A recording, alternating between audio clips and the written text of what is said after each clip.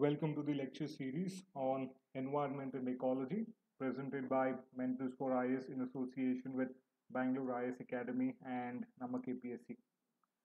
So in the last video, we had actually started off with functions of an ecosystem under which we had started the discussion about energy flow, where I did mention that we have three concepts under this particular topic, that is energy flow. One is food chain, the other is food web, and finally ecological pyramids. So we have already completed the discussion with respect to food chains and food webs, whereas in this particular video, we will be covering ecological pyramids, that is the third concept under the first function of an ecosystem, that is energy flow. Now, this is actually an important concept under environment and ecology. So I'm pretty sure everybody has some understanding of ecological pyramids. So an ecological pyramid actually refers to a graphical representation designed to show the biomass or bioproductivity at each trophic level in a given ecosystem. So if you now picture a pyramid, the pyramid will always have a larger base which reduces in width as you start moving away from the base, and the pyramid itself may be made up of several blocks. Similar is an ecological pyramid where instead of blocks, the pyramid is made up of bars, where each bar represents a different trophic level and the energy, biomass, or the number of organisms at that particular trophic level. So we have already discussed what a trophic level represents in the previous video. So in the ecological pyramid, each block that you're able to see in this ecological pyramid actually represents either the energy, biomass, or the number of organisms at that particular trophic level. So here I actually want you to remember two things. First, the height of the bar, the height of each bar that you're able to see in the ecological pyramid is always constant, whereas the width, or you could call it the length of the bar, varies with respect to the quantity of the aspect being measured, that is the energy, biomass, or the number of organisms. So in this particular diagram or the image that you're able to see, you should be able to notice that the height of each and every bar is almost constant or the same at each and every level, but the length varies with respect to the quantity being measured. So obviously the primary producers are always larger in number, because of which the lowest level, which we have already discussed earlier at food chain, usually it will always start with the producers. They are always larger in numbers. The second point I want you to remember is that the ecological pyramid will always start with producers, since the primary producers produce their own food, and with that our ecological pyramid should always start, and only from there on can you move on to primary consumers, secondary, and finally tertiary consumers. So any food chain that you take, as of today humans will usually occupy the tertiary or the secondary level. So in any ecological pyramid, humans will always be at the topmost level or at the second most top level in any ecological pyramid. So next what we'll do is we look into the three different types of ecological pyramids. So we have the pyramid of numbers, we have the pyramid of biomass, and finally we have the pyramid of energy. So we will go through each and every category of ecological pyramid, starting with the pyramid of numbers. Okay. The pyramid of numbers represents the number of different organisms that occupies each trophic level without considering the size or biomass at any particular level. So the pyramid of numbers may be an upright pyramid or an inverted pyramid. So we have different types of pyramid of numbers. See, one type is pyramid of numbers. Under pyramid of numbers, we have different types of pyramid of numbers. So we'll first take up that is upright pyramid when it comes to pyramid of numbers. So you should be able to see these diagrams below in this particular slide over here. So the upright pyramid may be seen in a grassland ecosystem, in a pond ecosystem, or a forest ecosystem. So if you take this particular grassland ecosystem over here, the grasses occupy the lowest trophic level because of their abundance. The next level will be occupied by primary consumers such as grasshoppers, where the number of grasshoppers will be less than that of grass. The next level is occupied by frogs or rats, which is less than the number of grasshoppers because frogs feed on grasshoppers. And finally, the next trophic level is occupied by a tertiary consumer such as a hawk or a peacock. So here we see that the number of individuals decreases with every trophic level. Now this is a pyramid of numbers, and therefore we are representing the number of organisms at each trophic level in a food chain. So since the number of organisms decreases as we move on through different trophic levels in a food chain, so here this particular grassland ecosystem has an upright pyramid of numbers. Similar is a pond ecosystem as well as a forest ecosystem. Next we look into an inverted pyramid. So now if you consider a tree ecosystem, here we should be able to see the same pyramid of numbers, but here we have an inverted pyramid. An inverted pyramid of numbers is seen usually in a tree ecosystem where the first trophic level only contains a tree. The next trophic level is occupied by birds which feed on the fruits and are greater in number. The next level is occupied by parasites or even hyperparasites which feed off the birds and hence they are greater in number. So here I want you to remember that when it comes to pyramid of numbers, you may have an upright pyramid or you might even have an inverted pyramid. It is not restricted. Also, you must realize that it is actually difficult to count all the organisms in an ecosystem. Say for example, in this particular diagram that you are able to see in this inverted pyramid, it is actually difficult for us to consider or count the number of herbivores that we have. Even if you are able to count the number of birds in the particular tree, how can you count the number of parasites? Even if you are able to count the number of parasites, how can you count the number of hyperparasites? It is very, very difficult. Therefore, the pyramid of numbers does not represent a complete definition of the structure of an ecosystem. So many of the times, in order to understand the interaction between different organisms in an ecosystem, the pyramid of numbers is never the first choice.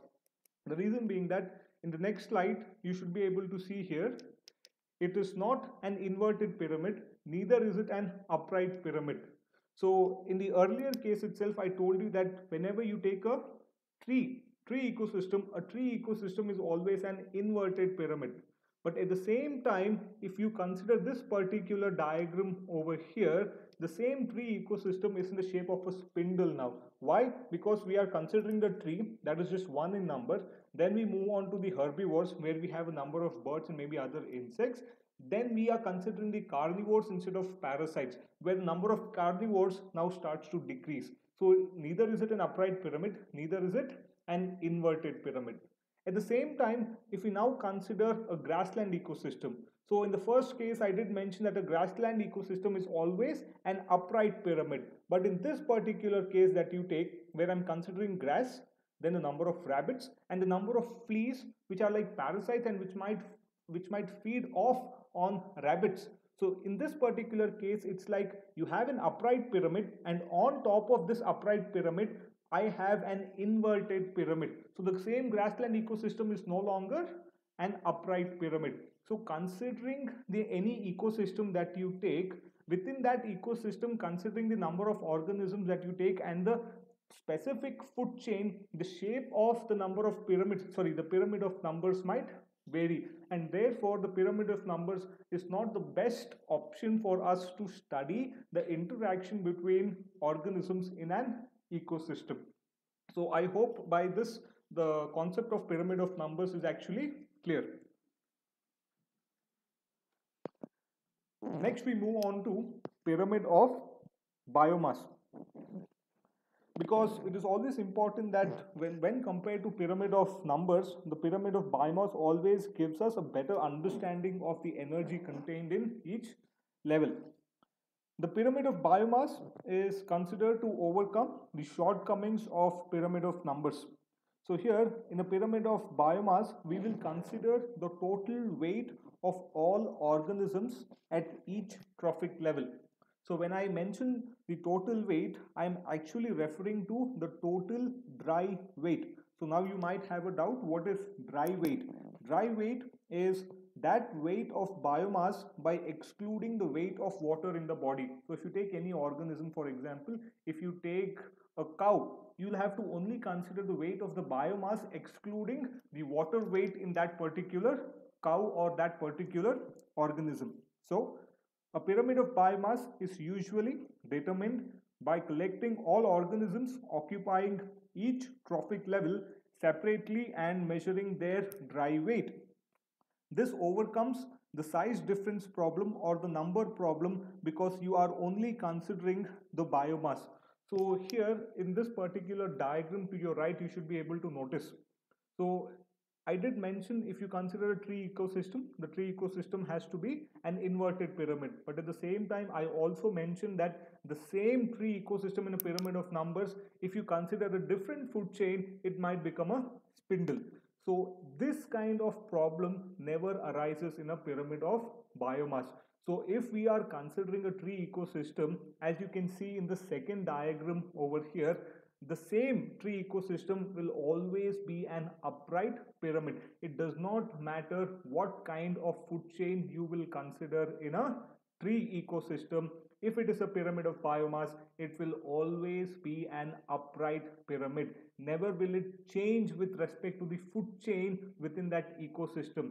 If you take an ecosystem, it will always be an upright pyramid or an inverted pyramid. The shape of the pyramid or the orientation of the pyramid will not change with respect to the food chain within that ecosystem. Therefore, it becomes easier to study the interaction between organisms when it comes to a pyramid of biomass rather than a pyramid of numbers. Okay, so here you should be able to see. Uh, I, I want you to remember here, when it comes to a pyramid of biomass, uh, when you consider a terrestrial ecosystem will always be upright. A terrestrial ecosystem will always have an upright pyramid with a larger base occupied by the primary producers, because obviously the weight of the biomass occupied by the producers will be much larger when you compare it with higher trophic levels. So the number of plants, trees that you have will have more weight than the number of lions which occupies the tertiary or the quaternary level. So that is the reason when it comes to terrestrial ecosystem, please remember the pyramid of biomass is always upright. But if you compare it with an aquatic ecosystem, the lowest level is occupied by either zooplankton or phytoplankton that might grow and reproduce at a rapid rate. But at the topmost level, you'll have whales and sharks which have tremendous weight, because of which an aquatic ecosystem, when it comes to a pyramid of biomass, is always inverted. Please remember this. Terrestrial ecosystem, pyramid of biomass upright. Aquatic ecosystem, pyramid of biomass inverted, because whale sharks will have greater weight in total when compared to the total weight of phytoplankton in an aquatic ecosystem. And unlike the pyramid of numbers, the orientation of the pyramids will not change. Also, please remember, when it comes to biomass, the unit for measuring is grams per meter square or kgs per meter square. Fine. Next, we will consider the pyramid of energy. Now, the pyramid of energy is a pyramid of productivity which depicts the flow of energy through the food chain. Since the pyramid of energy depicts the flow of energy and the laws of thermodynamics says that there will always be loss of energy at each level of transfer, the pyramid of energy will always be an upright pyramid. So in the last video, we did discuss the 10% law. I did tell you that as we move from one trophic level to another trophic level, the amount of energy which is available to the next trophic level is only 10% of the amount of energy, and therefore the amount of energy available for organisms reduces from one trophic level to another trophic level. We have already discussed this in the previous video. So since the same 10% law applies over here and the amount of energy reduces as we move from one trophic level to another trophic level, a pyramid of energy is always upright and it always depicts the productivity within that ecosystem.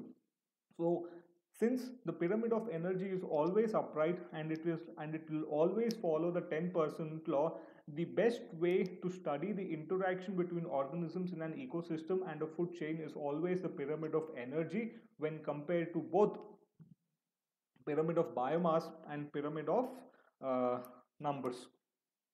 One last point over here, I just wanted to mention that the pyramid of energy also helps us to explain the concept of biological magnification or biomagnification, since there's a tendency for toxic substances to increase in concentration as we move progressively with higher trophic levels. So this concept of biomagnification, I'll be covering it, I'll be explaining it in the next video, but I just want you to remember this concept of pyramid of energy when we move on to biomagnification. Okay, so I did tell you that the pyramid of energy is more advantageous when compared to the other two pyramids. So the reason being that there are no inverted pyramids. Obviously the shape of the pyramid, neither the orientation of the pyramid changes. Different ecosystems can be easily compared because it does not change in shape, neither does it change in orientation. Also it takes into account the rate of productivity. Therefore the pyramid of energy is the best option to study an ecosystem and the interaction of organisms within that. So you can just pause this video over here and just use this image to compare the different types of pyramids that you may have. Okay, so a question for revision. The question says an inverted pyramid of number and an inverted pyramid of biomass are respectively seen in. Okay, so you have a grassland and tree ecosystem, sea and tree ecosystem, tree and sea ecosystem, and finally the last option is sea and grassland ecosystem. Now, I did tell you that when it comes to a pyramid of number, the shape or the orientation of the pyramid changes, but always remember that generally we would say a grassland ecosystem, a forest ecosystem, or a pond ecosystem is always upright, but when it comes to tree ecosystem it is inverted. That is the general case. So a tree ecosystem when it comes to pyramid of numbers is always inverted, and the sea ecosystem in a pyramid of biomass, it will be inverted as well. That also we have covered in this particular video. Therefore the option or the correct answer is C. So I hope this particular concept of ecological pyramids is clear. All these things under environment and ecology is nothing but revision. I'm pretty sure all these things would have been covered under biology when in school or college. However, if you do have any doubts, please do write to us in the comment section. Thank you.